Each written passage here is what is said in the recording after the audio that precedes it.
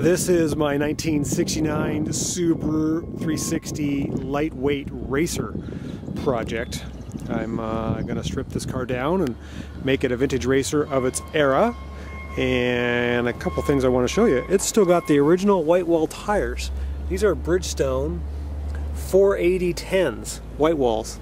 Original equipment on the Subaru 360 when it came out in 1969-70. It has 3 white walls. I feel bad taking them off, but they're cracked and just old. And as you can see,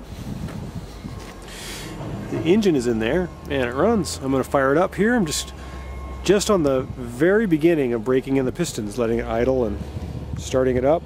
I haven't driven it yet because there's no seat inside, which I'll take care of. So let's go ahead and turn the key.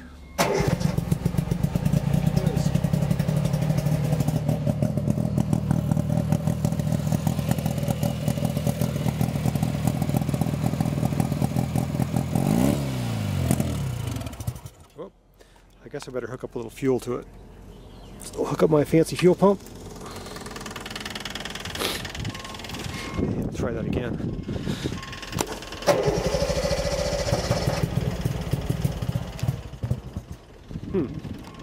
Well, I'll play with it a little bit more here in a minute.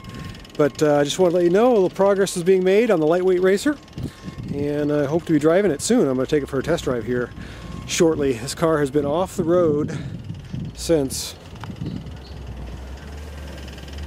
1974. It's hard to believe. 74. I was 5 years old. Wow. Okay, that's it for today.